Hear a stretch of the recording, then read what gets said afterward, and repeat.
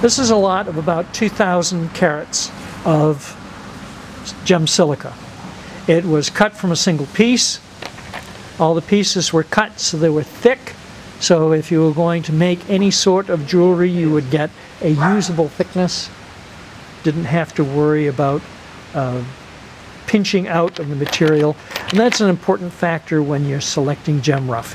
You want to make sure that your pieces are uniformly thick, so whatever you do, you have enough material to create your jewelry.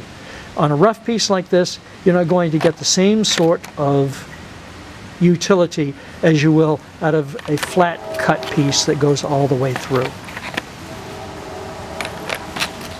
This lot has some particularly fine material in it and some that is variegated in color.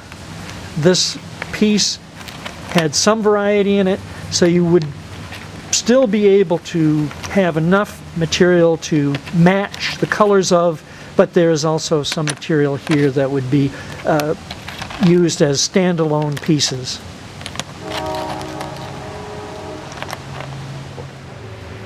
We're reviewing the first set of gem silica slices, and this is what it looks like dry.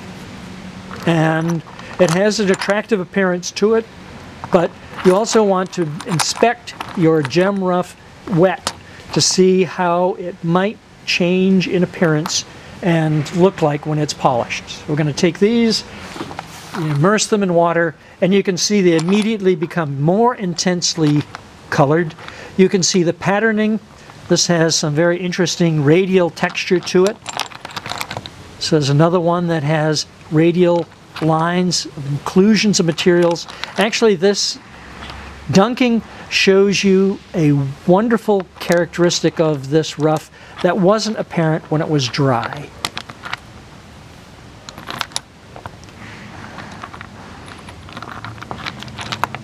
This is a very lively lot of material showing very interesting patterning. And what looked like a very drab piece in white light, dry, takes on a new life of its own when it is wet.